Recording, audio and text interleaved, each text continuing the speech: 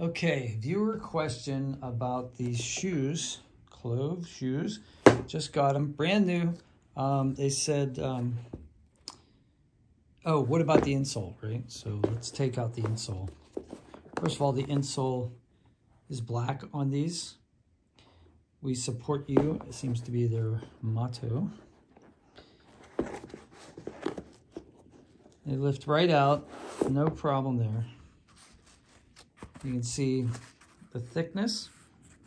This thing, I think, is a little divot to keep it from moving. And yeah, there's no padding. There's no reinforced padding. I've seen insoles that have padding on the balls of the feet and the heel. That's not the case in these. They are ortholiyr, and there is a number on there, CL001 1011.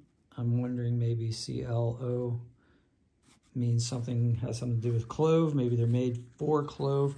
But I have bought ortholiyr insoles and put them in my other shoes when I can find them. They always seem to sell out. These are great insoles, and the company's great. You can see inside here there's nothing. So if you didn't have these insoles, this is going to be a rough ride on your foot. You definitely want to have some kind of insole. So when these run out, good luck finding them. If you find out where you can buy these, let me know, because I really love these.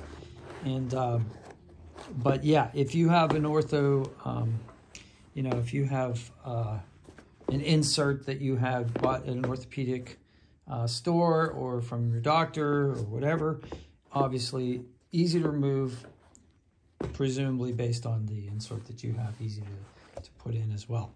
So if you have any more questions, put them in the comments. I'm happy to answer. These are expensive shoes. The most expensive shoes that I've ever purchased so far for work. And yeah, so I was curious and I had a lot of questions. So when you think of questions, give them to me so I can answer them for you. If this video helped you, please smash like. That helps me. Have a great day, and good luck out there.